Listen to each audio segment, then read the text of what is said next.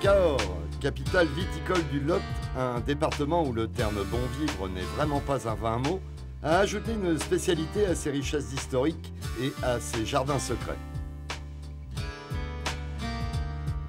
En effet, depuis 12 ans, chaque été, les ruelles et les vieilles pierres de la cité médiévale sont les témoins privilégiés du trial urbain, où viennent s'affronter les plus grands pilotes mondiaux de la discipline.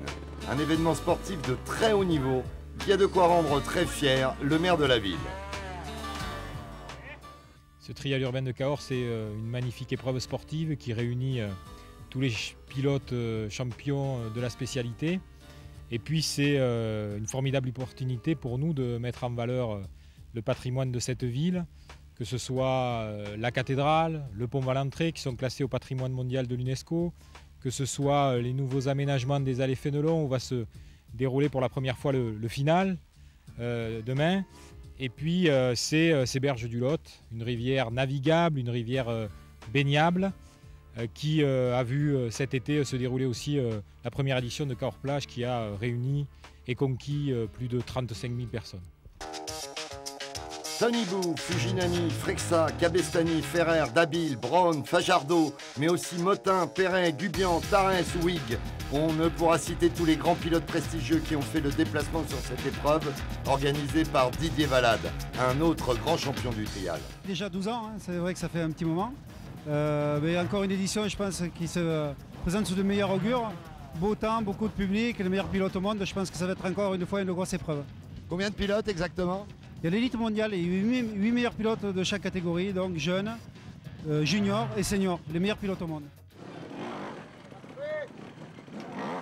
Bernard Estripo, le génial et facétieux traceur de cette épreuve, a bien épicé sa recette à base de blocs, de tourons et autres billes de bois et plans de béton. Pour faire bonne mesure, elle sera servie sous un soleil de plomb.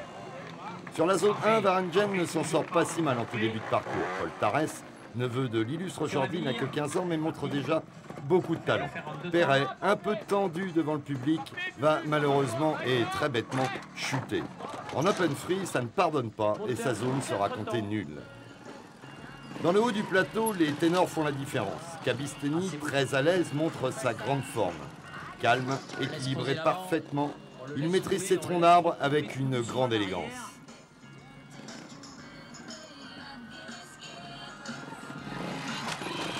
Oh là là là là, parfait.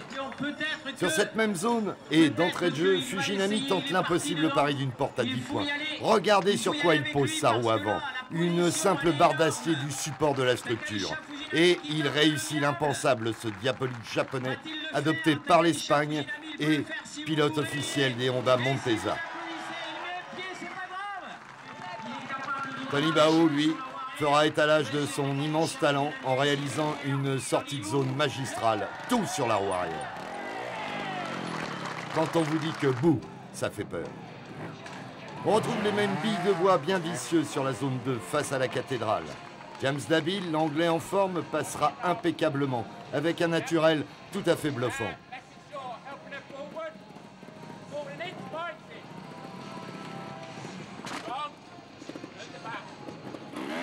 Fajardo, incontestablement l'homme du jour, nous régalera de son aisance et de sa fluidité. Ses résultats de la journée seront d'ailleurs à la hauteur de sa prestation matinale, quasi parfaite. Ce garçon sera très bientôt et très vite un grand nom dans le trial mondial.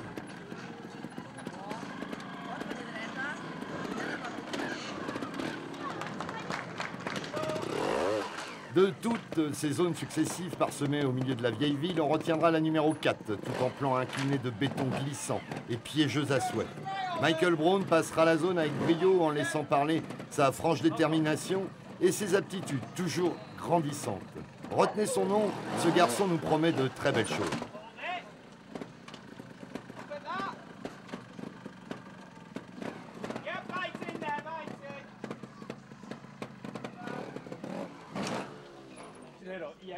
Fuginani et Beau, quant à eux, se demandent comment prendre les 10 points de la porte la plus inclinée. Dans la bonne humeur, ils trouveront une solution intermédiaire et Tony Bou y effectuera le geste parfait.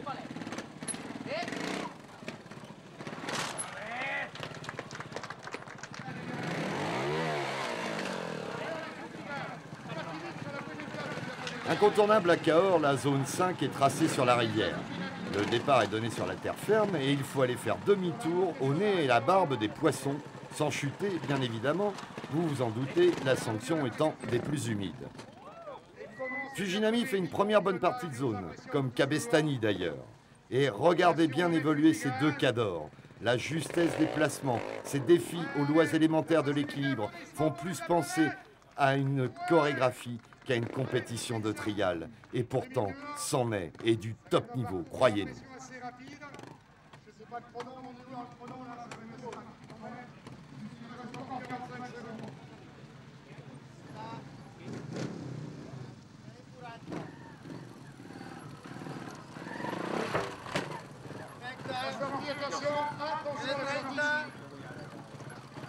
Faites attention, il peut ressortir là également. Faites attention.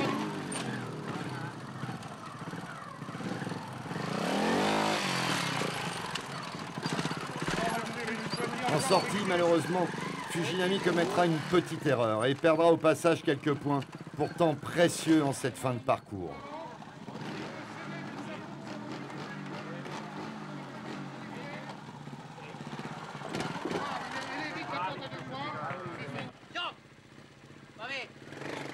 Sur la plage artificielle de Cahors, un petit peu plus loin, la zone 6, faite de blocs calcaires, comporte de sérieuses difficultés et Tony Bao régalera le public par sa facilité et la fluidité de ses gestes. Ce terrible Espagnol est soit un extraterrestre, soit un vrai génie de l'équilibre.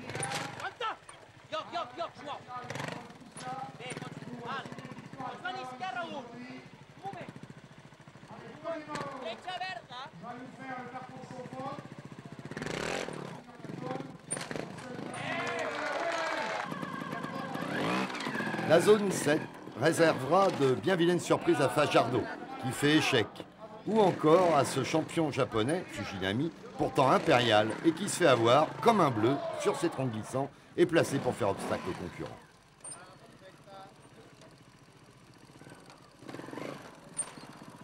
Cabestany saura déjouer les pièges et, en se plaçant idéalement, fera un passage déterminant pour le classement final.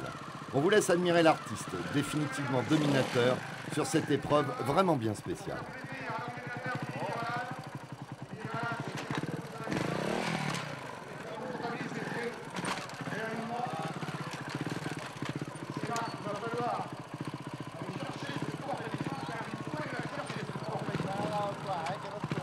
Attention, applaudissements pour Cabestany.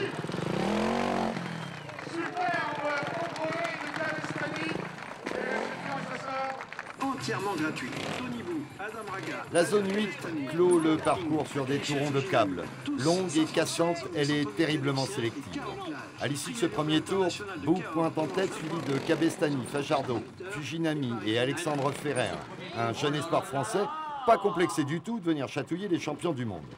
Sur cette zone, l'Espagnol champion du monde 2008 et 2009 laisse éclater son génie pour le trial le plus extrême.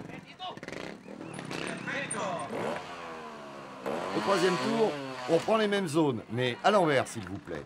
Et là, ça se corse très nettement. Ferrer, pourtant en forme, fait les frais de cette zone 3, pourtant pas trop difficile dans l'autre sens, et il va malheureusement à l'échec. Wig, plus serein, effectue une jolie démonstration sous les ordres de son coach, un des personnages primordiaux dans les compétitions de trial. Frexa, quant à lui, décidément en forme, il fera forte impression et marquera là de gros points.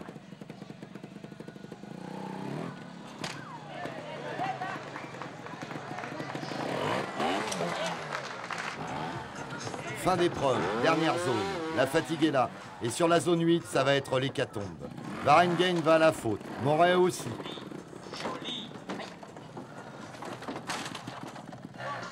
Tarès, le bouillant espagnol, grand seigneur, nous gratifiera d'une figure les moins académiques qui soient. Que les âmes sensibles se rassurent, il s'en est tiré avec une simple blessure d'amour-propre.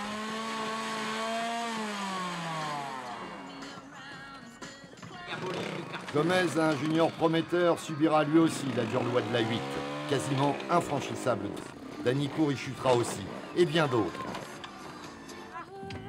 Frexa, quant à lui, sera un des premiers à sortir de la zone, et cela avec un panache tout à fait exceptionnel. Tony Bou, pourtant champion, quant à une place sur le podium. Comme quoi, elle était vraiment pas facile cette 8 à l'envers. Podium inédit où l'on retrouve Fujinami, Fajardo second et Cabestany, vainqueur de l'épreuve pour la 4e fois. C'est une 4e victoire sur les nouveaux pour moi et pour le public. Nous voulions, comme l'ont voulu les organisateurs, les images de championship où s'affrontent les 4 meilleurs pilotes de la journée. Attention, ça va vite et teneur à ce jeu-là.